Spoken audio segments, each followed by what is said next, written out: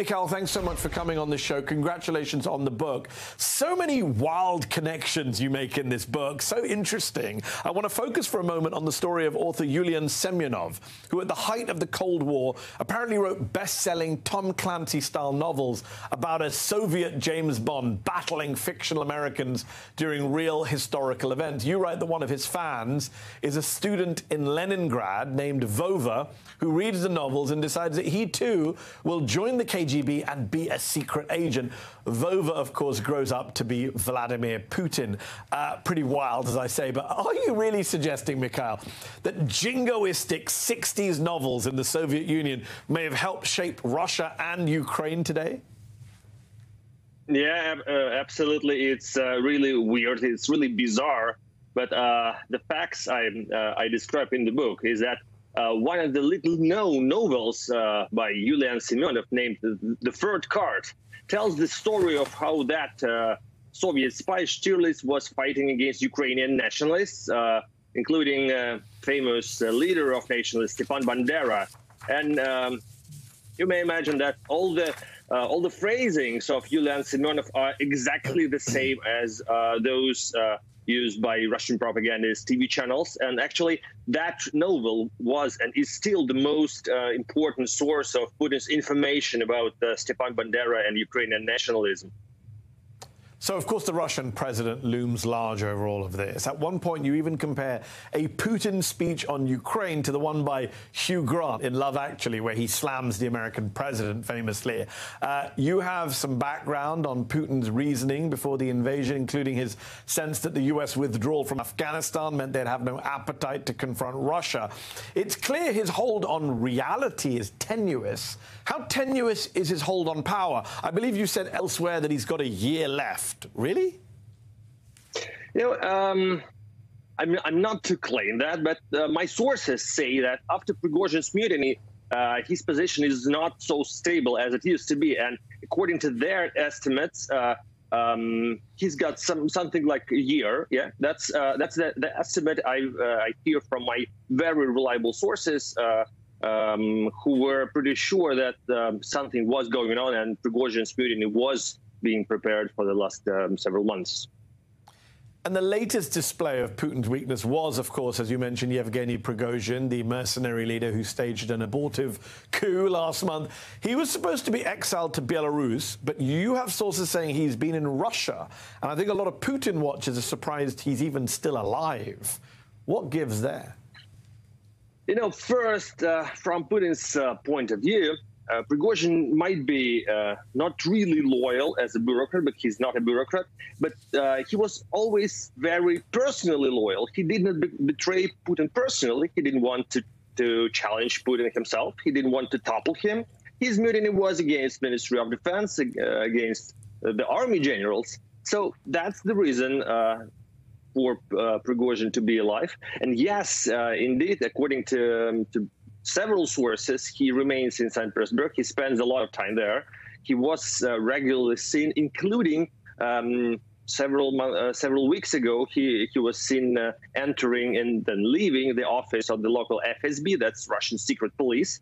And even more, we know that he met Vladimir Putin about a month ago. So yes, he's quite okay. He has lost most of his business, but he is still able to remain in Putin's native city. You recently told another interviewer that you worried a post-Putin Russia could be headed for civil war or even a North Korea-style dictatorship. Why is that? And what would it take to put Russia on a more democratic, stable path post-Putin? No, it's going to take a lot of time. I do not believe that the worst scenario is the most realistic. No, I think we still have the chances. But unfortunately, yeah, Russia has been poisoned by by decades of propaganda. And that's probably the worst part, that a lot of Russians, I sincerely believe that a lot of Russians do not support the war. They know that it's a barbaric, aggressive invasion, but at the same time, they have that weird mindset. They truly believe that there is a huge conflict of civilizations, that there is a war between the West, the United States, and Russia. And and it's going to take a lot of time to heal that psychological wound for many Russians. So my colleagues and I in the media here have watched in horror as Russia cracks down on its own free media, or what was left of it. You were one of the pioneers in the free media, the independent media there. We all know about Pravda and the Soviet era of media control in Russia. How bad is it today compared to the Soviet era? What is the state of the Russian media scene now? How do people get outside information? You know, it's funny that if we compare Soviet propaganda and propaganda today, what we have today is much worse, because Soviet propaganda pretended that Russians are on the good side, that Americans are bad, and Russians have created just, fair society and are going to build communism. And the situation today is quite different. They are not pretending that they are good. They say, yeah, we are bad. We are waging real aggressive war against Ukraine. But the reason for that is that no one should have the monopoly for violence. Okay, Americans invaded Iraq. That's why we must have the right to invade Ukraine. So it's very cynical. It's much more cynical than Soviet propaganda used to be. But at the same time, a lot of people know that that there is no true on propagandist TV channels, and YouTube, that is the most important platform for independent media, is still not blocked. It's still available in Russia, and that's the most important source of news, as well as messenger called Telegram, with Telegram channels. Also, is still working. I'm amazed YouTube is still available there. This interview of ours will be on YouTube, so I hope it's watched in Russia. One last question. Propaganda, of course, isn't limited to Russia. It's become a real fixture here in the States as well, where the Fox cinematic universe and the right wing are parroting Russian talking points.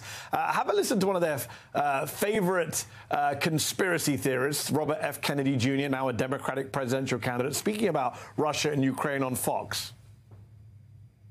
Ukraine, because of our pushing the Ukraine into the war on two occasions. We pushed them into it, or did Putin? Well, let me tell you, Putin, in good faith, began withdrawing troops from the Ukraine. What happened? We sent Boris Johnson over there to torpedo it, because we don't want peace we want the war with Russia. Why are you blaming America's role in this? What do you make of RFK, of people like Elon Musk, of the GOP basically spouting Kremlin talking points on the war and getting applause? Yeah, that's funny. That's funny that for the last decade, Kremlin was spreading that chaotic propaganda. The idea was not to prove that that Kremlin is right.